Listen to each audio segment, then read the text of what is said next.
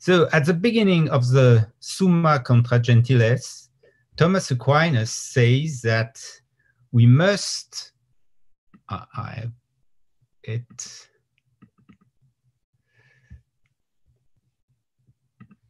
we must first show what way is open to us in order that we may make known the truth which is our object.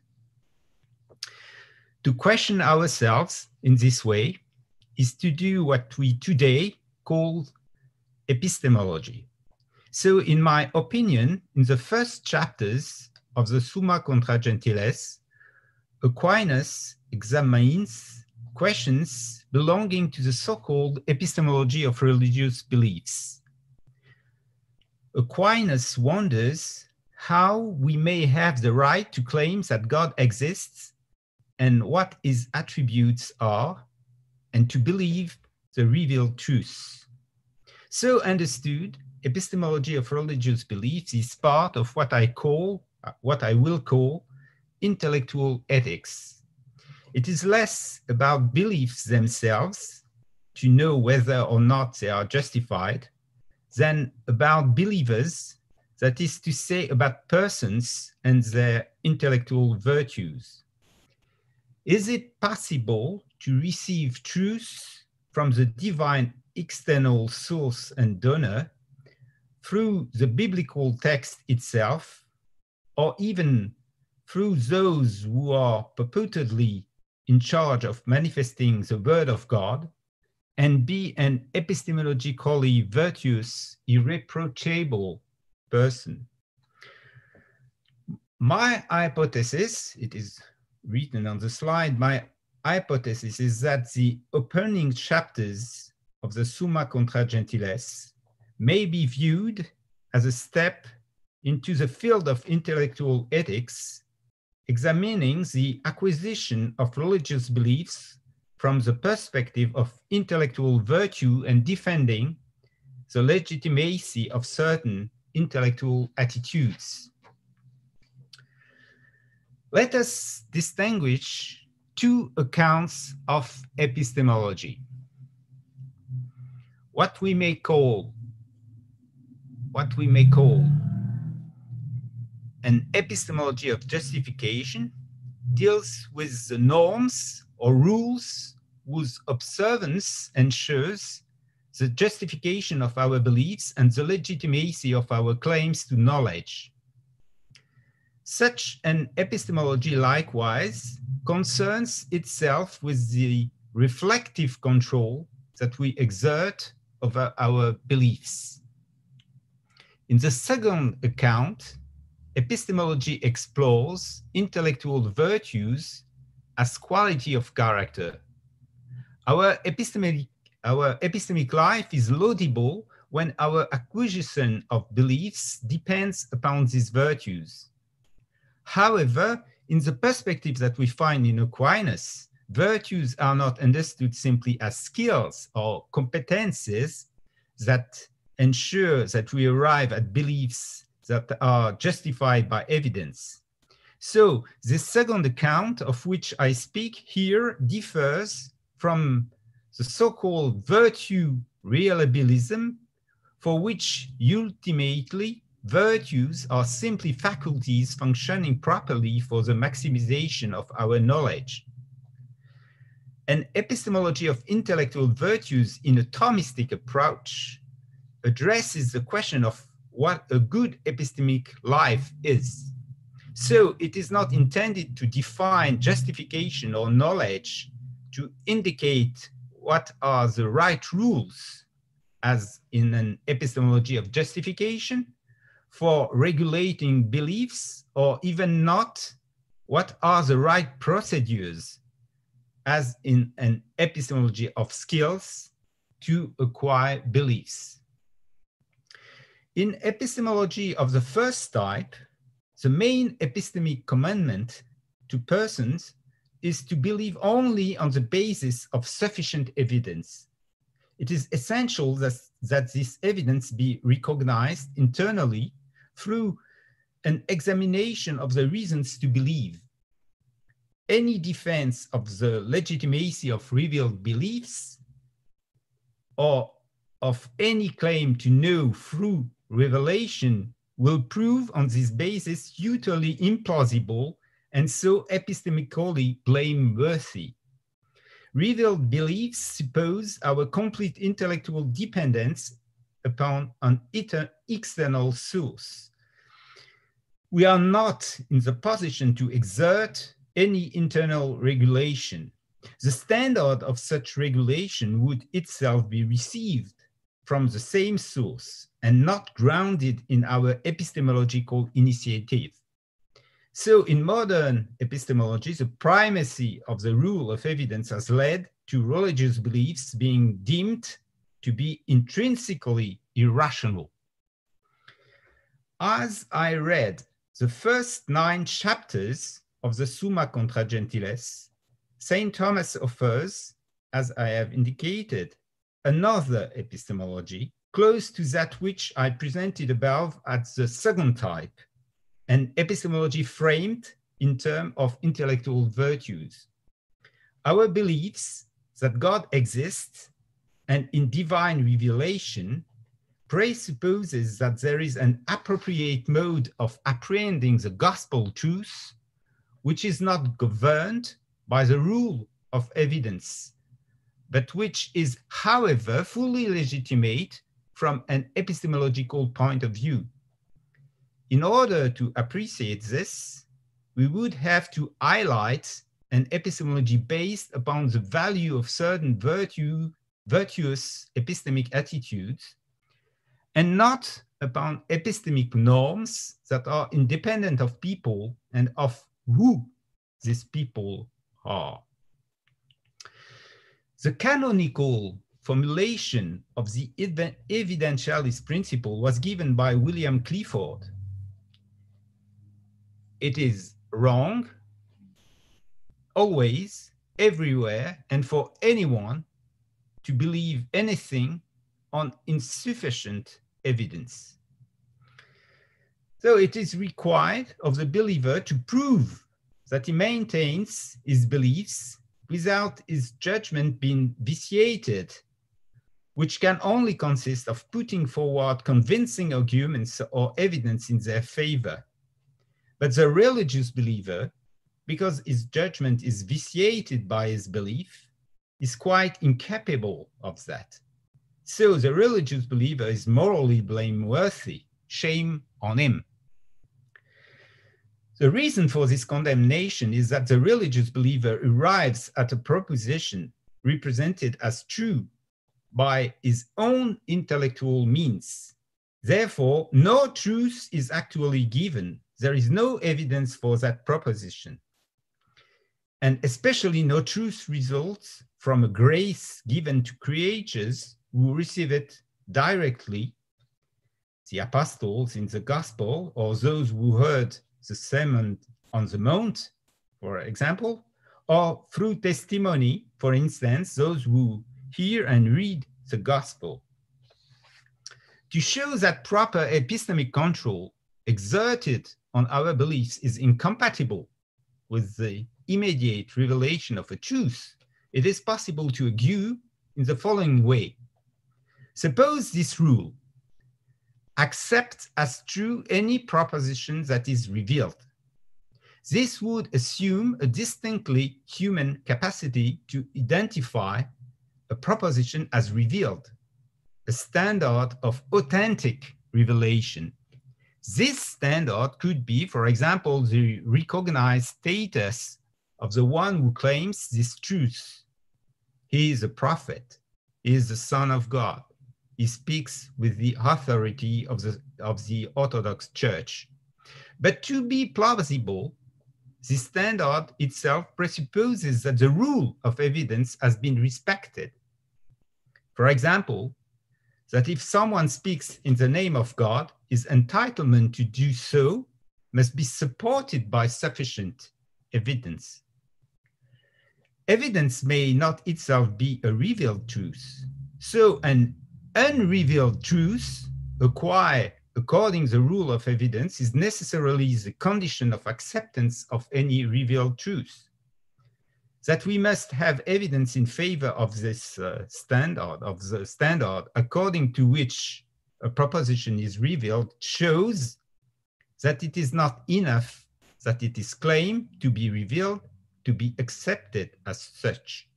It is acceptable as revealed, and thus as a truth, only on the basis of evidence in which revelation necessarily plays no role. In the following two quotations, John Locke appears to me to be reasoning in the manner just described, and I will not read the text. They are very well known, in fact. Modern justificatory epistemology, as exemplified here in Locke's comments on revelation, is then incompatible with the straightforward possibility of revealed truth taken at face value. Revealed truth has always to satisfy a standard of belief to validate them. And this standard must be independent of all revealed origin. Its source is in our own ability of evidential regulation.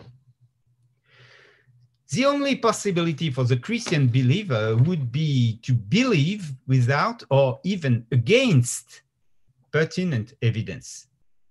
For to be a Christian, you have to recognize certain revealed truths as revealed and known as truths in the name of God because they are revealed. You have then to believe them true without satisfying the rule of evidence. This is not optional or accidental for a Christian. It seems even to be constitutive of Christian faith. If modern epistemology cannot tolerate such a mode of access to truth through revelation, in certain cases merely because someone utters it, most especially if that someone is Jesus Christ or God himself, then there are three possibilities. We have to renounce Christianity in the name of evidentialism. We have to reject evidentialism in the name of Christianity. We must be fideist. Concerning the second solution, the second possibility, if it is immoral to reject evidentialism, as Clifford suggests, then to believe that a proposition is true because it is revealed without sufficient evidence in the authenticity of the revelation would be intellectually vicious. On such view, the second possibility, we have to reject evidentialism in the name of Christianity, would be a promotion of intellectual immorality.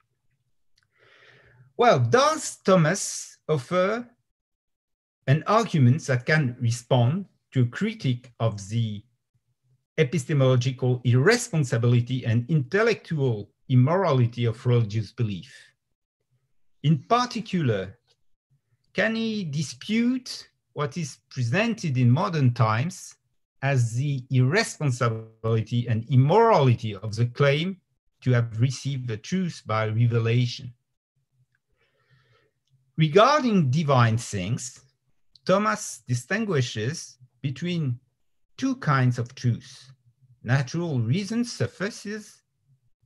For the first kind, man comes by the sole effort of his reason to know that God exists and to know some of his properties: eternity, materiality, simplicity, perfection, goodness, uniqueness, infinity, omniscience. The other sort of truth, I quote Aquinas, go beyond any enterprise of reason.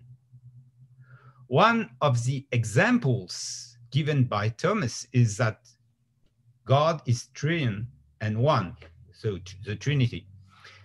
The epistemological doctrine is so summarized, quote, there are therefore in God intelligible truths which are accessible to human reason, but there are others which absolutely exceed its force. So all truths are in God. Some are accessible by reason, others only by revelation. There are said to be two kinds of truths, only in the sense of there being truths that we apprehend in two different ways. Truth itself is the same in both cases. Thus, truth in metaphysics and rational theology on the one hand, and in revelation and revealed theology on the other, is truth in one and the same sense. As Thomas puts it, I say two kinds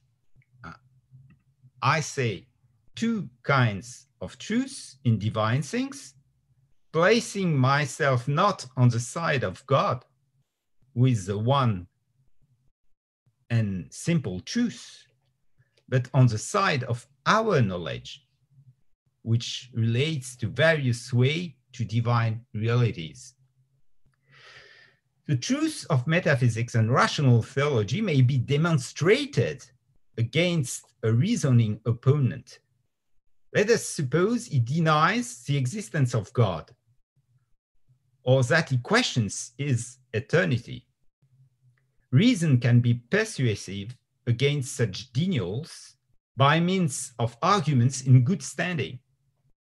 By contrast, in the truth of revelation and revealed theology, the doubter recognizes the authority of sacred scripture, and the way to convince him lies in demonstrating which truths are actually revealed. Thus, as Thomas says, the difference between the two kinds of truth does not exist on God's side. It is a difference that concerns our intellectual debate. First, it concerns the way in which we can apprehend truth. Second, it concerns how we can defend truth. And third, we must also consider the opponent against whom one defends truth. Is it someone who does not recognize the authority of the Old Testament, an unbeliever, or someone who does not accept some religious truths, but who nevertheless shares a large part of the Bible, for instance, the Old Testament, with Christians, recognizing its authority? So we have at least three possibilities, three kinds of persons. That Christian philosophers are able to apprehend certain important religious truths by natural reason makes them different from those who are unable even to understand the arguments of rational theology. Christian philosophers are also importantly different from those who might be able to understand truth, but who are deprived of the time necessary for metaphysical speculation, being too much busy with temporal affairs. Some others who might have time are simply lazy, because one needs intellectual drive to apply your reason to difficult metaphysical and theological matters. Acquiring those religious truths that reason can bring us to presuppose certain virtues, both intellectual and moral. It is these human qualities that are called upon in the contemplative life. This is why the Summa Contra Gentiles opens with this quote, "My mouth shall meditate truth, and my lips shall hate impiety." It's a quotation of the Proverbs. The examination of truth, commensurate with reason, as opposed to the acceptance of truth only in the name of God, is thus a matter of wisdom. The speculative courage that moves one to look for reasons for fundamental truths about divine things is exactly what underpins the best life, the life of contemplation, for beings such as we are. Concerning the truths to which reason cannot lead us, one also needs a spiritual effort sustained by the virtues of the mind. It requires a disposition to hear the voice of God, mainly in the Old and New Testaments, and the virtue of trust, without which one can learn nothing through testimony. Why is the first chapter of the Summa Contra Gentiles devoted to the office of the wise man, as it is said? It is because we have to determine how the desire to know divine things is to be ordered, conducted in the best way. This is typically a matter of intellectual ethics.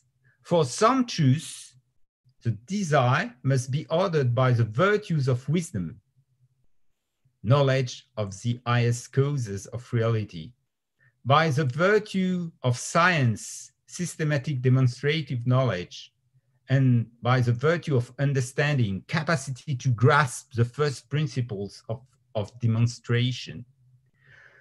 For certain other truths, the desire must be ordered by the welcoming of revelation and testimony through an appropriate relationship with the sacred scripture. Other virtues are called upon as well, an understanding which supposes the virtue of studiousness as a part of the virtue of temperance. It supposes also the capacity to listen to the word of God and the love of truth, which is yet another virtue. The truths that we access by reason and by listening to the word are equally gifts of God. The difference between them is epistemological, not ontological. Our ways of apprehending truth are linked to our intellectual attitudes, which are in part related to our social lives. Do we have the time needed to pursue wisdom and to discern the word of God? Do we have the virtues of mind that make us sensible to the gift of the Holy Spirit, without which the reasons for faith and even what one should believe in faith, which is revealed, would escape us? An objection to my reading of the Summa Contra Gentiles would be that my interpretation takes us quite far from the letter of the text. In the first three parts of the Summa Contra Gentiles, Aquinas discusses arguments whose merits must be regulated, but he says nothing about the virtues to be exercised in this operation. And in the fourth part, where it discusses truths that reason cannot itself account for, revealed truth, it does not present this as a question of virtues. But let us take a closer look. Thomas affirms, as I have already said, that in the first place, the truths about God to which natural reason arrives are offered to men as objects of faith, and in the second place, that the truths which reason reaches are not of a nature different from those that are revealed. It is the modality of access that differs, as we noted earlier. Therefore, the philosopher, when he accepts the first truth, does not normally depend upon controlling his judgment antecedently through rational argument. He does not await the arguments of reason about the truth to be believed. It was the same for Bertrand Russell. He did not wait until he had finished Principia Mathematica to believe that 2 and 2 means 4. He believed it and later offered an account of the legitimacy of his belief. The philosopher does not have to summon the truth about the things of God to appear before of the tribunal of reason. His job is not to determine whether we have the right to have the beliefs that we hold. He's not looking for the data that might lead him to say to God, well, that's credible. I can accept to believe that. The philosopher receives a supernatural inspiration, as Aquinas says. He does not entertain faith while he aims to justify it on the basis of arguments. On the contrary, he argues from faith. That is a venerable tradition of fides quaerens intellectum and credo ut intelligam, inherited from St. Augustine and St. Anselm. The legitimacy of our beliefs, of our belief in the truth of the faith, and our assurance of knowing them do not therefore rest on the prerequisite of epistemological regulation. Rather, it presupposes a triply appropriate intellectual attitude. First, appropriate to who we are, rational beings who perfect themselves in their intellectual life. Second, appropriate to the kind of truth to be known, whether or not they can be attained by reason. Thirdly, appropriate to interlocutors according to whether they share or name with us the sacred text and whether they share it in part or not at all. At the start of the Summa Contra Gentiles, Thomas in no way proposes a set of epistemological rules to be observed in the inquiry. What he proposes does not resemble at all Descartes' rule for the direction of the mind or the discourse on the method. There are no rules, principal deontological claims, but Aquinas makes explicit the conditions of intellectual ethics about divine things and God as truth. He describes the kind of attitude, wisdom, that should be adopted. We must not to be boorish. We have to move away from occupations that would distract us from the contemplative life. We have to overcome laziness, or what he also calls in the Summa Theologiae, acedia. There he says that spiritual good is a good of every truth. Sorrow about spiritual good is evil in itself. We have not to walk as also the Gentiles walk in the vanity of their mind, having their understanding darkened, says Aquinas by quoting the epistle to the Ephesians. We have to be wise, and it is possible only by receiving the gift of wisdom.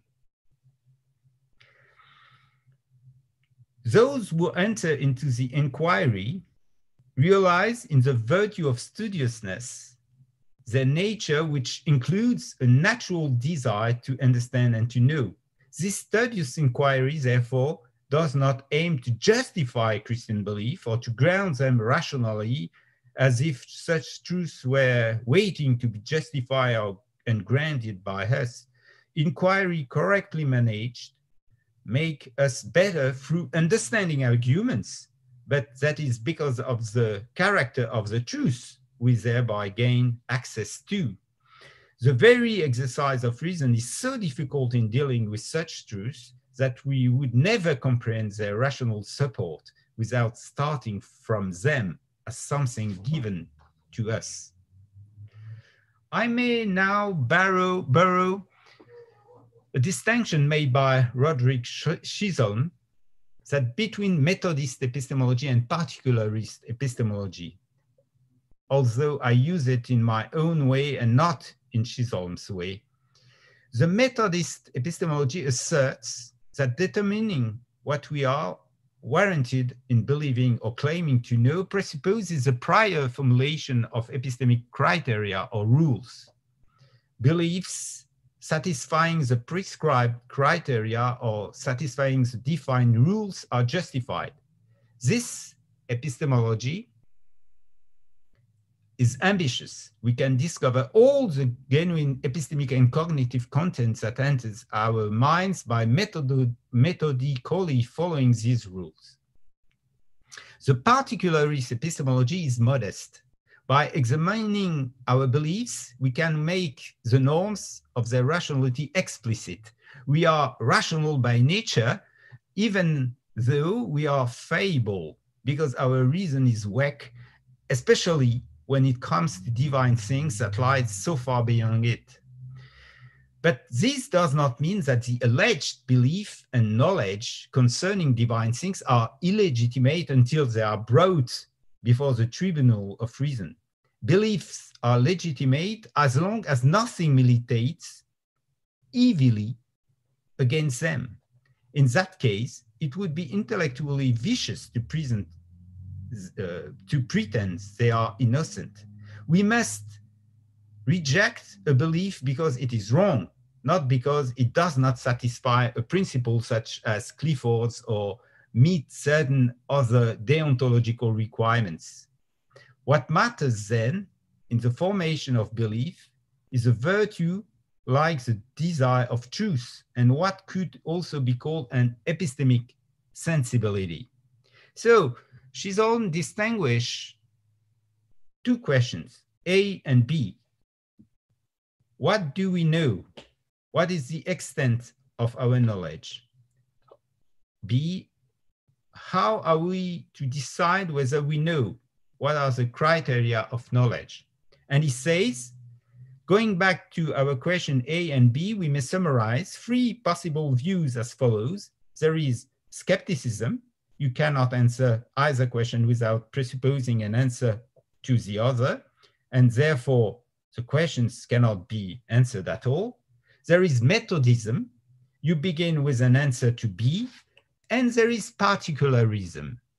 You begin with an answer to A. I suggest that the third possibility is the most reasonable, says Chisholm. In my opinion, Thomas is particularist. He adopts an epistemology which, starting from beliefs, examines the reasons we have for having them, but does not search for their justification according to some philosophically mandated epistemic criteria. There is not a kind of epistemic extraterritoriality of the philosopher in charge of regulating the warrant for beliefs in terms of his own formulas for rational justification. This attitude of Descartes, Locke, and the majority of modern philosophers is not accepted by Aquinas in connection with religious beliefs. Thomas indicates that some men, at the very beginnings of Christianity, were so divinely inspired, I quote, that simple and untutored persons filled with the gift of the Holy Spirit come to possess instantaneously the highest wisdom and the readiest eloquence. They are followed without the violent assault of arms or the promise of pleasures, and what is most wonderful of all, in the midst of the tyranny of the persecutor, by an innumerable throng of people, both simple and most learned, who flocked to the Christian faith. It is a quotation of the Contra Gentiles, book 1, chapter 6. This account of the formation of Christian beliefs by the intervention of the Holy Spirit would certainly not satisfy the Methodist and evidentialist epistemologist. But Thomas, being a particularist, is humble even concerning such beliefs. which are not guilty before the tribunal of reason, even if before the tribunal of reason, even if they have not been shown to satisfy some externally specified epistemological criteria. Aquinas intends to show that the Christian does not believe absurdities and is not epistemologically guilty when the Christian claims to have received revealed truth. What is needed for receiving such truth by a rational creature, whether a brave, simple person or one of the wise, is simply intellectually virtuous attitudes, which are for Aquinas simply commonsensical. But could it not be objected that, as is interpreted here, Aquinas chooses a convenient epistemology at will, because it helps him to justify unjustifiable beliefs? Would it not greatly facilitate the task in the epistemology of religious beliefs to resort, as Aquinas does, to the so-called epistemology of virtues? Isn't this simply a way of ensuring at little epistemological expense an overly easy path to purported knowledge? I don't think so, because for Thomas, as I tried to explain, Christian beliefs don't wait for reasons to maintain them.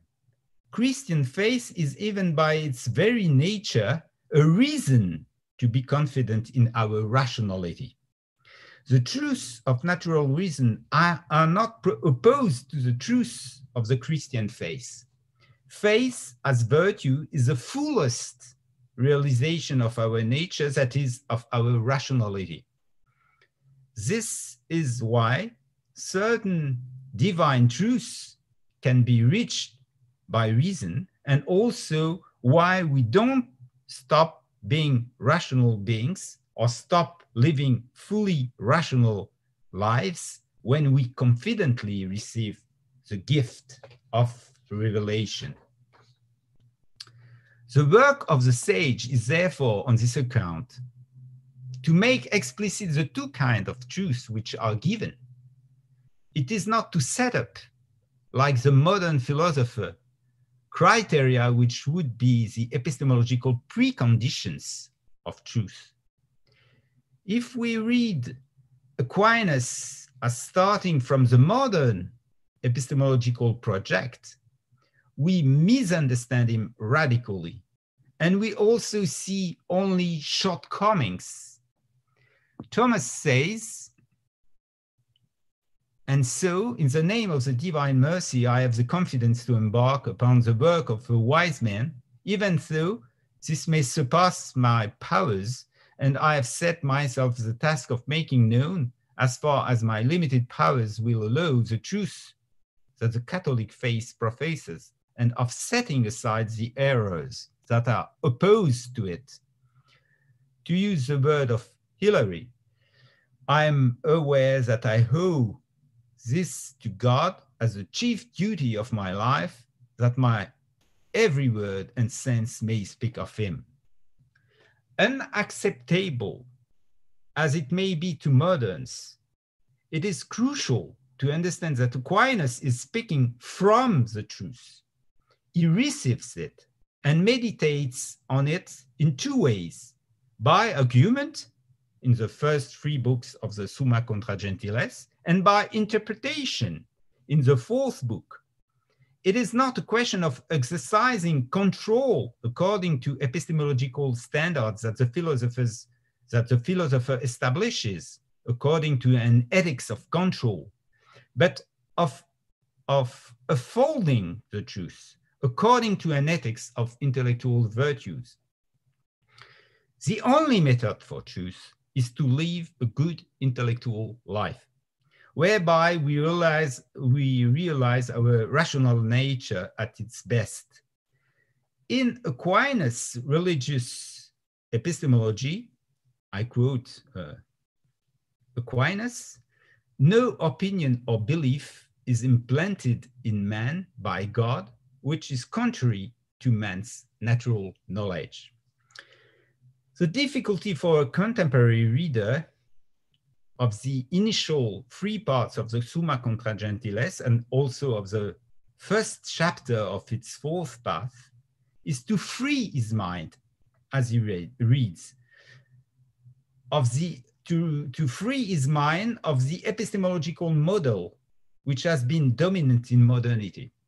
Modern epistemology appeals, as is evident in Clifford, to the notion of epistemic responsibility.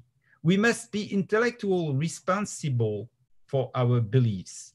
But the difference with Aquinas is that for him, epistemic responsibility is a matter of ordered receptivity to truth and therefore of epistemic particularism.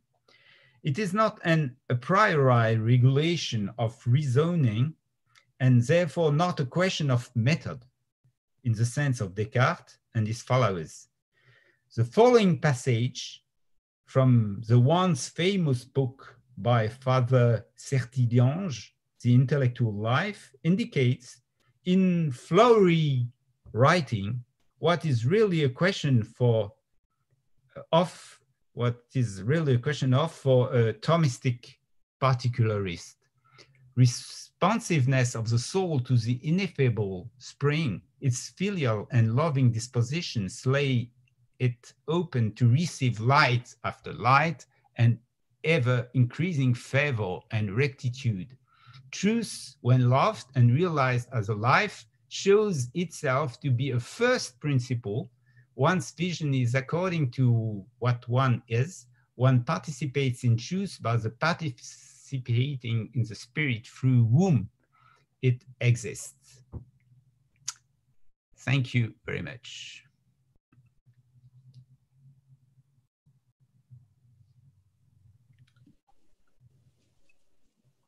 Okay, Roger. So I'm getting some of my green screen is coming through here. It's green. Let's see if we have some questions, and the sister who's monitoring the talk will ask the question for you. I think that's how it works, or else you can look at the comment boxes. So we'll see if Sister Thomas Miriam chimes in here. Go for it, sister. Hello, Roger. Okay, Hello. we've got one question from Parisia. How does or would Thomas characterize modern theists? Oh, yes, to be as immoral, sick. Oh, I suppose that I don't think that Thomas Aquinas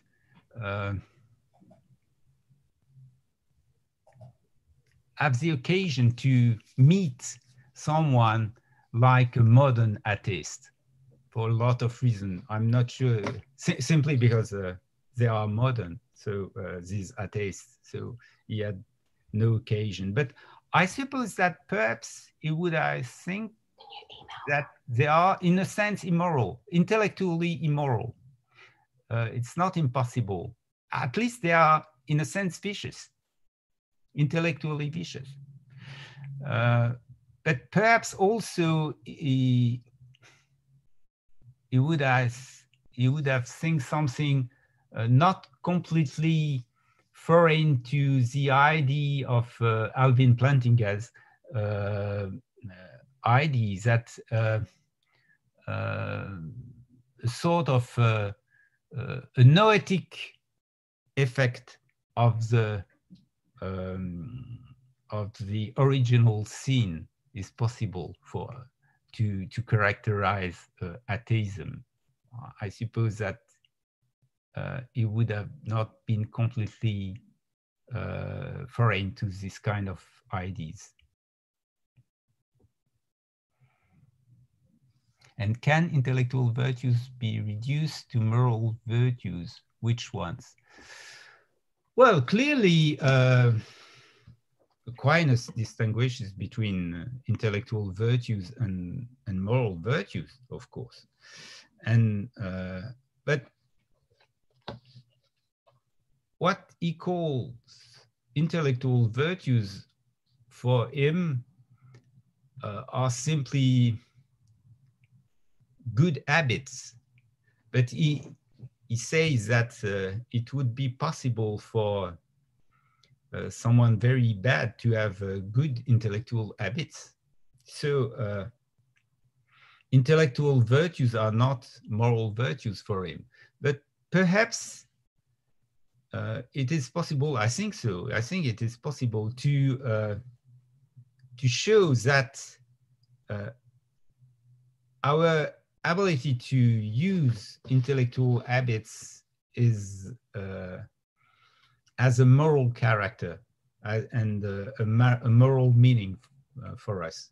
So even if in Thomas Aquinas there is a strong distinction between intellectual virtues and moral virtues, I think that we can construct a sort of Thomistic account of some intellectual virtues as very important for a good intellectual life and good in a moral sense. Yes, Mats, if you want to. Yes, thank you. Can you hear me? Yes, I hear you. Oh, thank you for a very nice talk. I was wondering what you think about the role that natural knowledge of God plays for the morality of belief in revelation. So one way of thinking about it is to say that because we have some natural knowledge of God, we can responsibly believe claims to divine revelations. We can believe that the Bible is revealed because we have some prior knowledge of God from nature or something like that. So what would you say? Would it be virtuous to believe divine revelation or claims to divine revelation in the absence of some kind of natural knowledge of God? Or is natural knowledge of God a presupposition for some kind of responsible belief in revelation? Yeah. Yes. Of course, it depends if we separate completely natural knowledge of God and the grace. So it's the question of the relation between natural knowledge and grace, which is a very difficult theological problem, as you know certainly better than me. And well, I would say that in a sense, in a good epistemic life, in a virtuous life, intellectual life, what is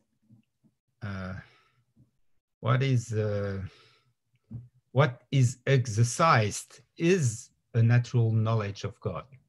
I don't know if it is what you wanted. If I answer your question.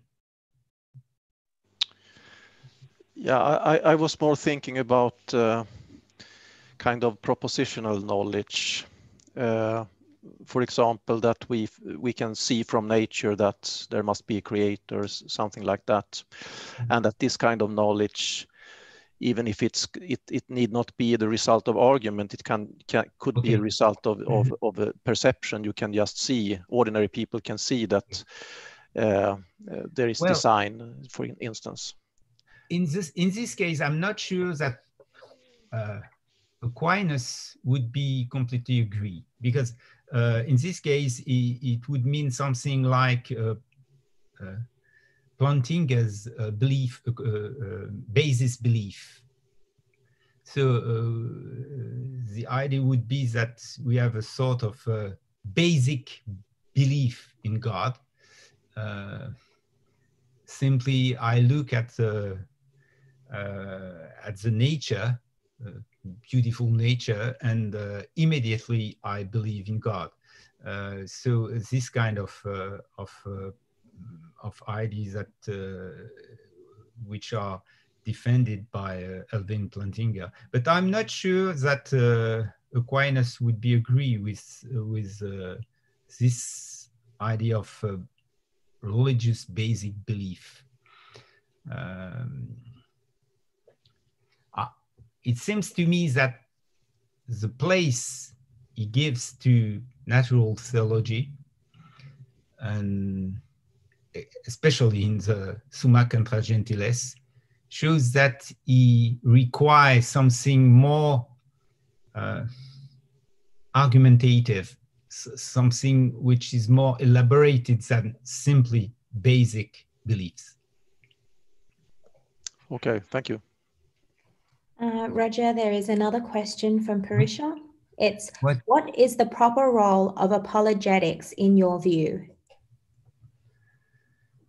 Well, it would be very long to answer this question, but I think that in my view, apologetics is something, I would say it's something negative in the sense that it's an effort to answer questions against religious beliefs. So to show that what is said against is not sufficient. And I think that it is exactly what Aquinas tries. He tries to give in the first 3 books of the Summa Contra Gentiles a lot of arguments we can give to people who are able to understand the arguments, and to show that we can answer critics of religious beliefs, and especially the kind of religious belief against Christian beliefs. So the critique of Christian beliefs can be answered. Thank you. We have a question from Claudio. What is Thomas' view? Claudio, what is Thomas's view on objective truth? Well, it would be long also to answer. Clearly, he thinks that we are able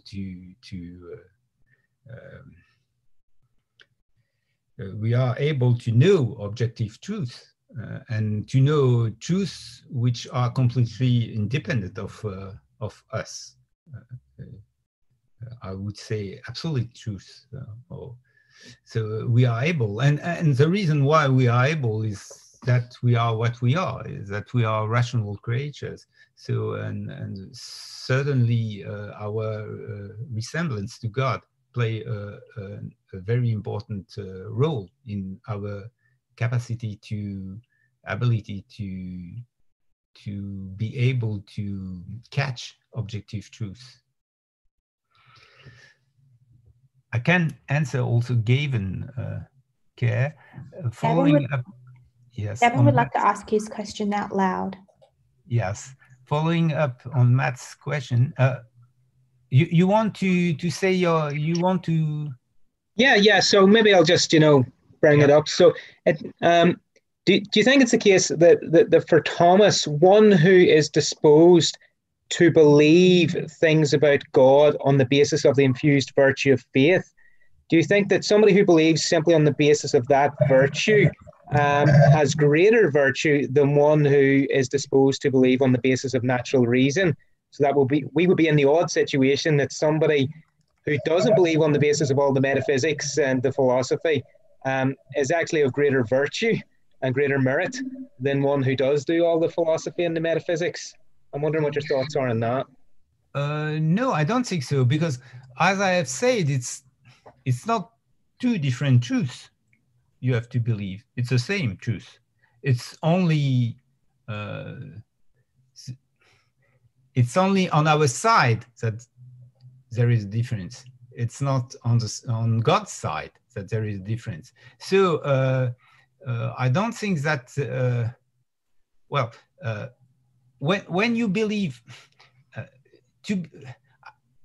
what you believe on the basis of natural reason, what you arrive at is perhaps a belief in God. It's not faith in God. So do you mean your question, is your question the question to know if it is better to have faith than only a belief in God? Surely yes, surely yes, because as you know, even the demons believe in God, of course, but they have no faith. So it is surely better to have faith than simply to believe in God on the basis of natural reason. Okay, thank you. Roger, we have a question from Tony. Tony, go ahead. Yes, hello there. I must first make an admission that I'm actually a lawyer rather than a philosopher, so I know I'm treading into dangerous territory. But my question relates to it's the evidence aspect that you were referring to, Roger, and it seems to me that a modern man looking at reading Thomas Aquinas would find his arguments very compelling because of the way that he combines reason and faith. And it may be that we're perhaps in a point in our history where faith has sort of like gone to the margins of our understanding of knowledge. But in fact, if Thomas could be reclaimed for the modern common man, that would be a great virtue in itself. Perhaps you might be able to comment on that. Yes, surely, but it seems to me that when someone, by reading Aquinas, is begins to understand something of what to be a believer mean, perhaps it's not simply the effect of Aquinas, there is something else. So, well, surely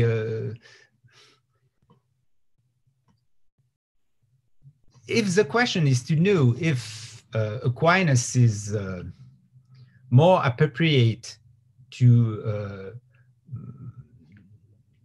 modern mind, perhaps yes, but I'm not completely sure, because it seems to me, for example, in France at least, today Thomas Aquinas is perhaps not the most reputed or the most important theologian taken into consideration, and so I'm not sure that the modern mind, the very recent modern mind, is more attracted to Aquinas than it was before. I'm not sure.